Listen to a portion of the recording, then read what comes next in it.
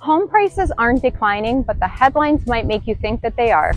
If you've seen the news lately about sellers slashing prices, it's a great example on how the headlines do more terrifying than clarifying.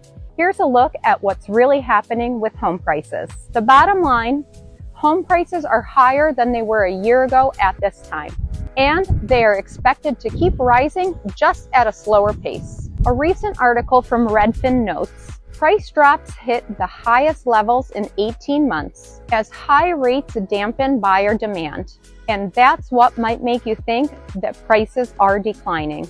The latest report from Realtor.com shows 16.6% of homes had price reductions in May, which is up from 12.7% last May.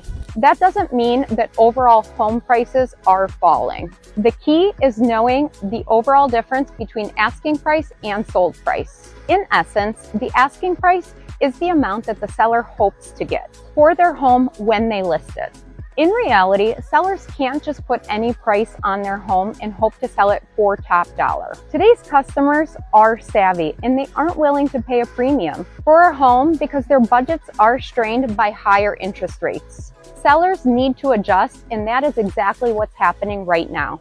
Based on market factors and what offers the sellers are receiving, that's where asking price can change. If the seller isn't getting much foot traffic, you may see them starting to revise the price. Here's the most important thing to note. Actual sold prices are still rising, and they're expected to do so for at least the next 5 years. So while there's been an increase in price reductions, this doesn't mean that overall home values are declining. Instead, it's a sign that demand is moderating. As a result, sellers are aligning their expectations to meet current market demands. Even with more price reductions, home values are still growing on an annual basis, as they do nearly every year. So, while seller price reductions are often a leading indicator that prices may moderate in the months ahead, they aren't necessarily a reason for alarm. For buyers, more realistic asking prices mean securing a home at a fair price. For sellers, understanding the need to adjust your asking price can lead to a faster sale.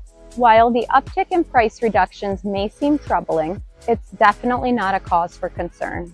It reflects a market adjusting to new conditions. Home prices are continuing to grow, just at a more moderate pace.